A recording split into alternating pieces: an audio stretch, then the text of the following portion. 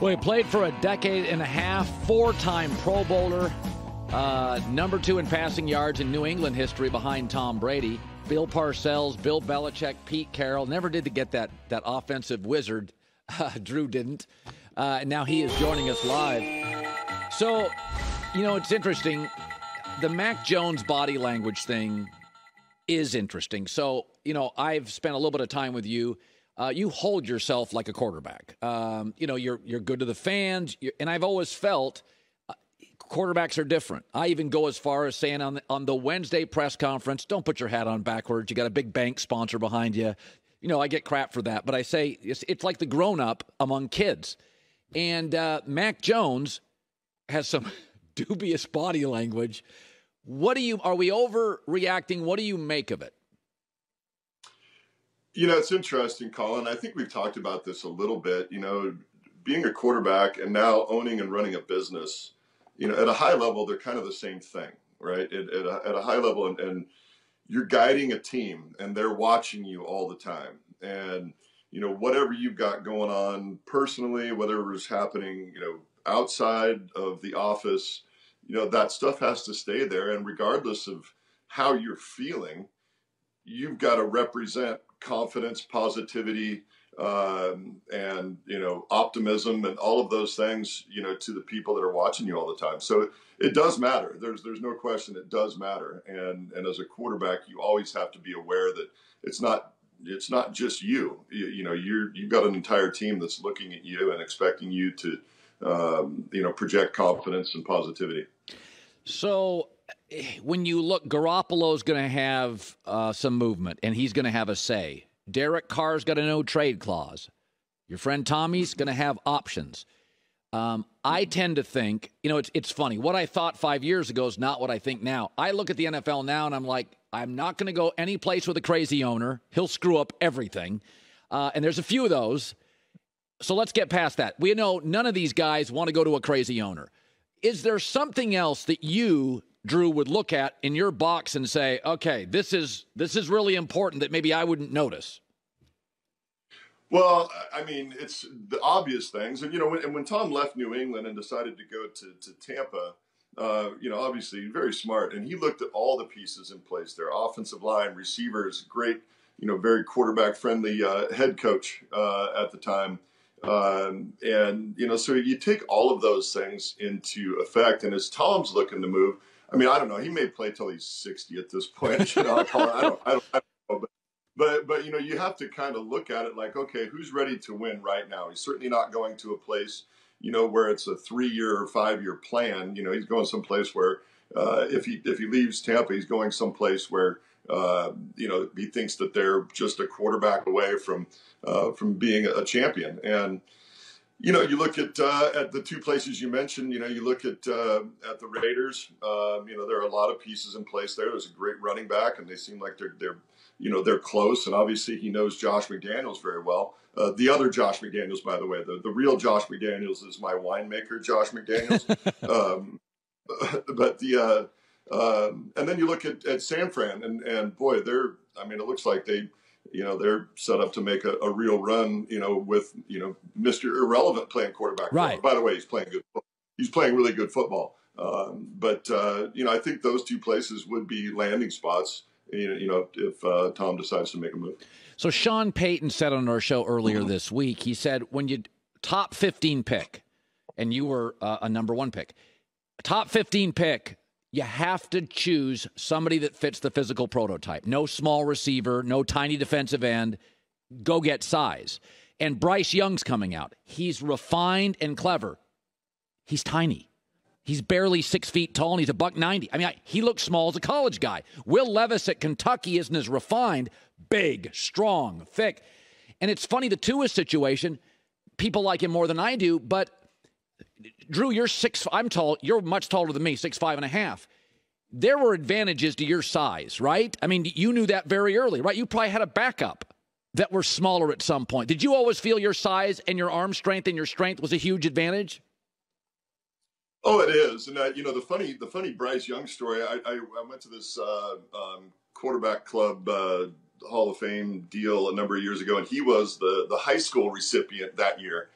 And so we met him, and we're like, man, this guy can't go play in the SEC. He's going to die, right? I mean, but he's gone on to be an amazing player. And I think, when I came into the league, you had to be big and durable because that's back when they could actually really hit us, right? Right. I do think it has changed some now with the rules and the way that they take care of quarterbacks. And that's why I think, more of these, some, mobile quarterbacks are having more success because they don't get hit as much or as hard as we did back then. So I think, with his elusiveness and his pocket presence, I think that he can, be one of those, those high picks. And I think he can be very successful, but they are going to have to take care of him. Yeah.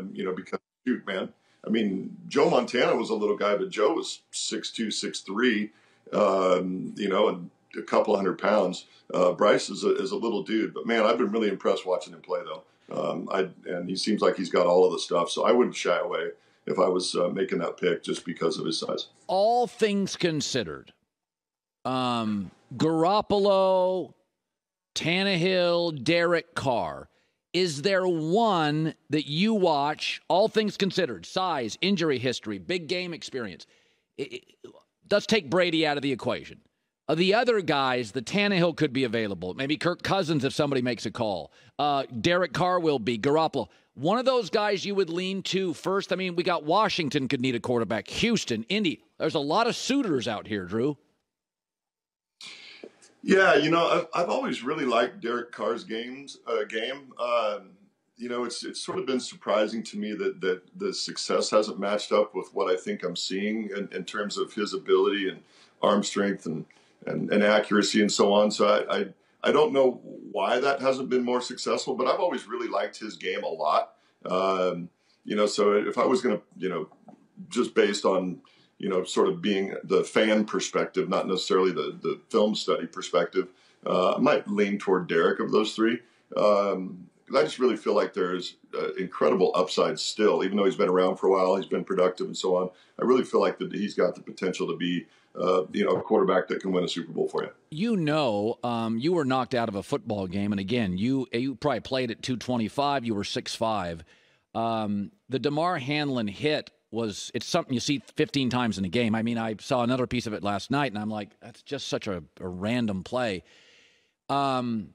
You, by the way, Drew, you had a moment that it was pretty frightening for you. Did you, when you watched that moment, was it nerve-wracking for you to watch it? The thing, there are a couple of things that jump out in that situation. Number one is I think that for casual fans, and you're seeing some of the pictures here now, I think people tend to lose perspective sometimes that, football players and athletes, we're real people and we care deeply about each other. And that's our opponents as well. There's a kinship and so, you really get to see that these are real human beings that have real connections and families and so on. But the other piece, and this was true in my instance, the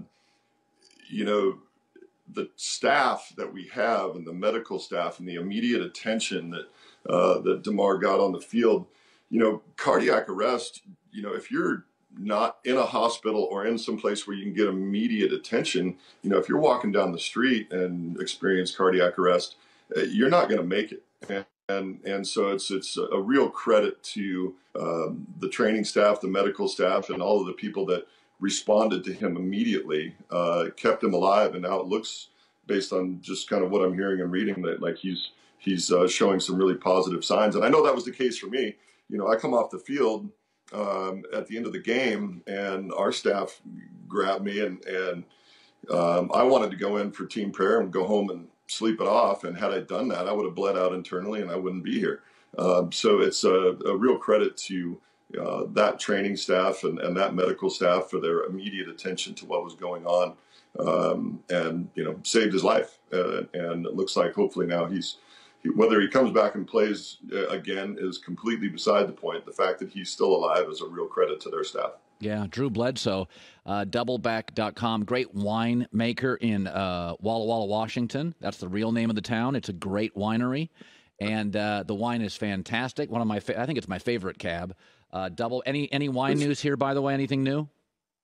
Yeah, man, we're about to release the 2020 vintage of Doubleback here in the next couple of weeks. Fantastic vintage, 2020, across the entire West, huge forest fires and a lot of damage to a lot of wines in California and parts of Oregon, but we made it through, and the 2020 vintage for us is just spectacular. So we'll be fired up to get that out to the public here in the next couple of weeks. Doubleback wine, doubleback.com. Good seeing you, Drew. Always good to catch up, Colin. Best to you and your fam. All right. Really good guy. Yeah, Drew Bledsoe was basically knocked out of the game. It started Brady's career. It was much more serious than Drew knew at the time. And as he said, he wanted to go for team prayer, and the doctors were like, nah, we got to get you medical help right now. So the news on Damar Hamlin is very, very encouraging this morning. And to Drew's point, forget football. Just surviving, living. His family now is releasing statements. It's very positive. So I think everybody here on this show puts us in a little bit better mood. Positive feelings today. Momentum has moved. He is now gripping hands of people. He has opened his eyes. There's some contact. The doctors are saying it's encouraging. So, he's a young, super athletic human being. That always helps when you get into a medical crisis. You see it a lot of times in sports where somebody's going to be out for 8 weeks, and 4 weeks later they're ready to play. His youth, his athleticism are probably crucial in his recovery. So that's great stuff. Hi, everybody. Thanks for watching. Subscribe here to get the latest from the show. Also, be sure to check out more of the best clips from The Herd, or go watch a few segments from other shows on FS1.